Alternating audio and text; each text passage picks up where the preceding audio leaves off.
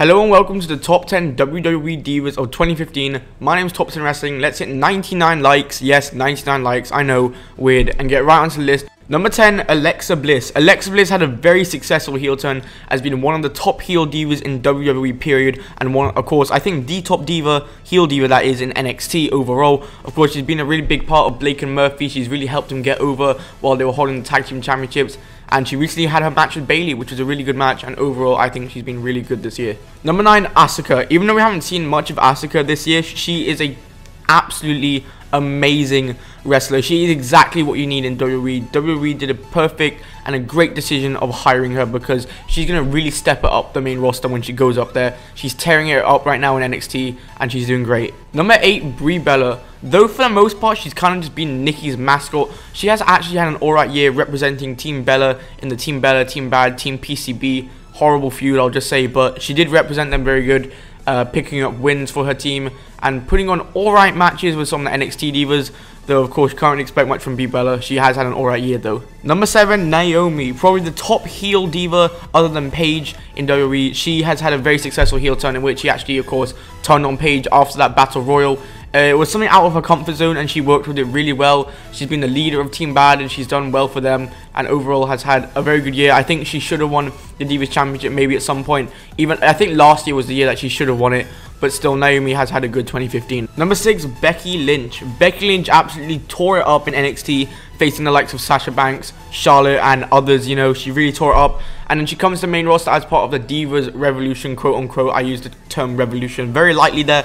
And she has really helped it. She's my favorite diva, and she's had a pretty good year. I think she's one of the most likable divas on the roster. She's a great babyface, and yeah. Number 5, Paige. Though Paige is not really that much loved at the moment for having this feud with Charlotte, you know, her heel turn was pretty good. She's pretty good as a heel, and of course she did draw a lot of heat, a lot of bad heat that is, for the, you know, Reed Flair statement, and that was kind of a bad part of her year.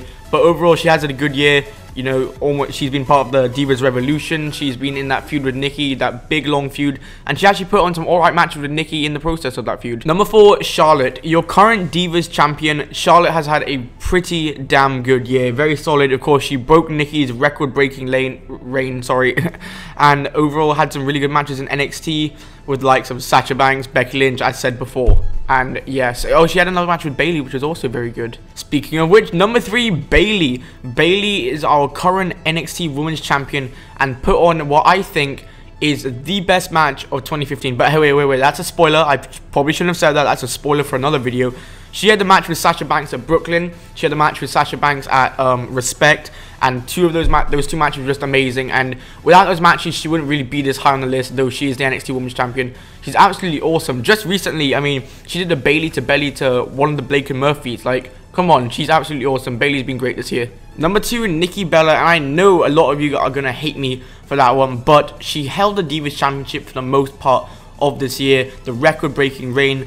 Though it's debated whether it was deserved or not, she still did it. She was ranked number 1 in the Pro Wrestling Illustrated Female 50, and of course she doesn't get that much love from the fans. But the Alabama Slam onto the apron, that made a fan out of me, okay? And number 1 undoubtedly has to be Sasha Banks. Of course, the NXT Women's Championship for the most part of the year. Put on the awesome matches with Bayley, as stated before. Absolutely dominated the main roster when she has come up, and she's doing some great stuff now. She's been winning a lot recently. I think they're building him up for Charlotte's next challenger. I said him, I meant her, sorry.